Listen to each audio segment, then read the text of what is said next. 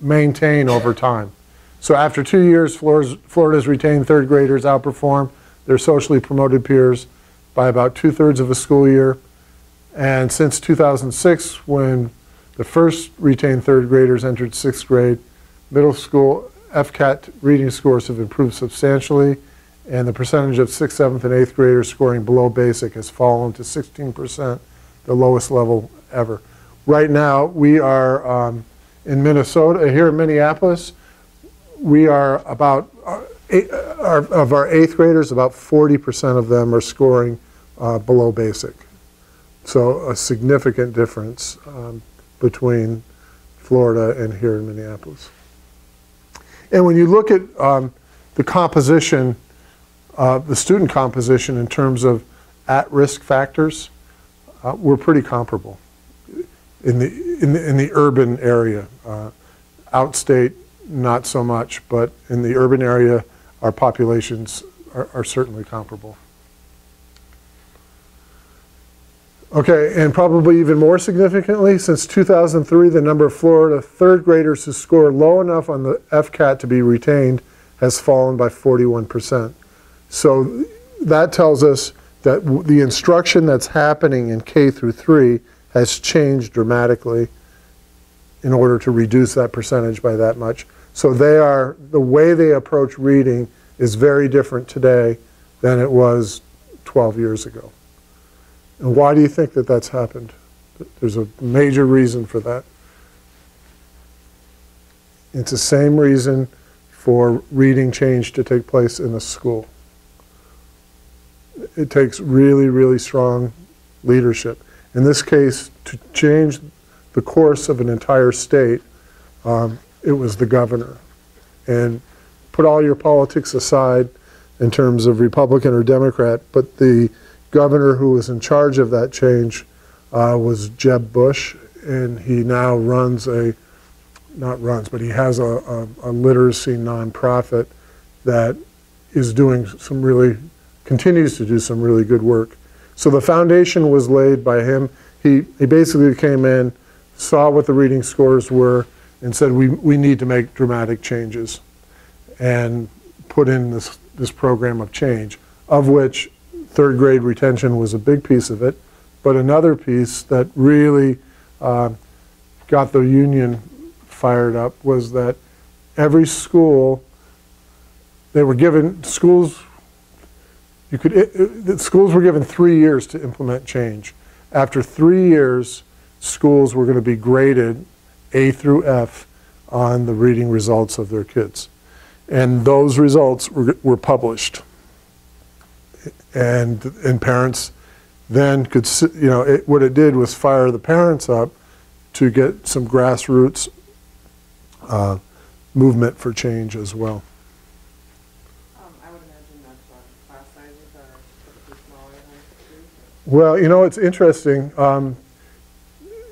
That's a good question. I don't know. But I'd be surprised if they were much smaller, because I think their cost per student in terms of what the state's paying for tuition is about the same. I'm just wondering about the teachers' mental health as far, how that impacts the teacher. That's a lot of struggling students.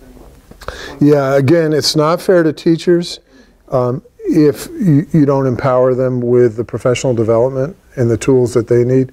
And unfortunately, if you've heard me give reading talks before, I think to no fault of teachers, I think they're really inadequately prepared to teach reading. Not enough reading coursework in colleges of education, not nearly enough in most. If you want to get your primary elementary license, you generally only have to take one overview reading course, which is not nearly enough background to teach reading. Reading is a really complex process. You have to really understand language and the structure of language to teach reading, and teachers just simply don't. We run teacher training programs here through the year, and we always do a post-course evaluation, And about 95% of people who fill out that evaluation, they're teachers who have teaching licenses, exclaim, why weren't we given this information in our undergraduate programs? There's been some policy change that's taken place over the last couple of years at the Board of Teaching, where now there's new standards that new teachers have to meet in order to receive their licenses. And we passed a literacy bill at about the same time the policy change was made. Teachers, in order to get their license, have to take a comprehensive knowledge-based assessment of reading they have to pass it with a high cut score in order to receive their license. And that's great to have that foundational knowledge that you need, but if they're going into schools where that knowledge doesn't exist and you're relying on curriculum instead of making informed decisions as a teacher, it's going to be very hard for young new teachers coming out of these programs to change the way literacy is addressed in school. So I don't hold out a lot of hope that the things are going to change right away.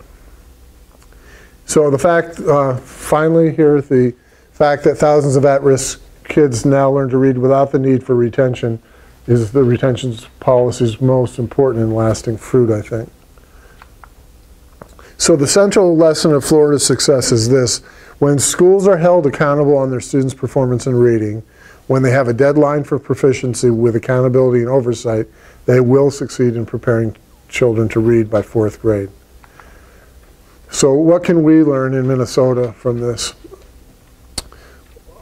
I think we need to create a comprehensive plan to improve K through 12 reading, and I'm going to put something out that I think will dramatically improve K through 3 reading, but this comprehensive plan should focus on ensuring that all elementary students receive scientifically based reading instruction, and should also focus on identifying, assessing, and remediating struggling readers starting in kindergarten.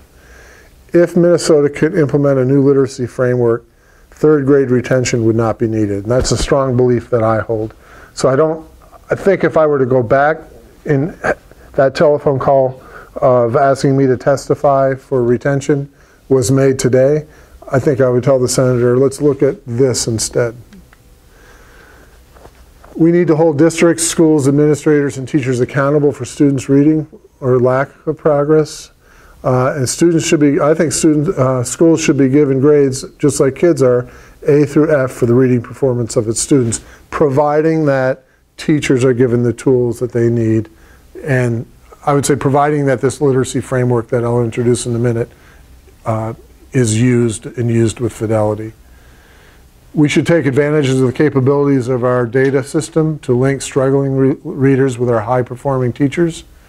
And we should also expand access to and support for the Minnesota Reading Corps, which is a highly effective literacy program for children ages 3 through 3rd grade. Right now, Minnesota Reading Corps is in every single Minneapolis school, thanks to the Target Foundations. I don't know if you folks are aware of the money that Target has put into literacy in Minneapolis, some $6 million, I think, over the next 3 years. But whereas maybe 15 to 20% of Minneapolis schools had Minnesota Reading Corps, which is a group of they're not volunteers, they're given small stipends and trained to go into schools to give very specific remediation to K through 3rd graders. And the remediation is basically phonics, okay? And they're now in at least one Reading Corps volunteer is in every single school in Minneapolis, and they're highly effective. They're getting really good results in intervening with kids, and I'll show you how they intervene in a minute.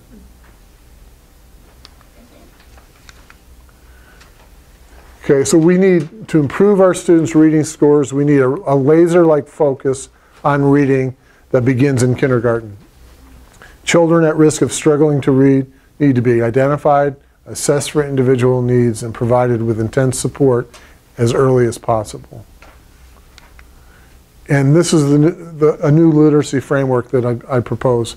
It starts with having quality core instruction, and we'll talk about what that means in a minute. It also includes data-based decision making. No more gut feels about where students belong in terms of a curriculum or in a reading group. We need to make data-based decisions. We need to use something called a response to intervention model, and I'm going to go through all of these in a second. We need to focus on high-quality professional development for teachers, and we need to give teachers time for professional collaboration.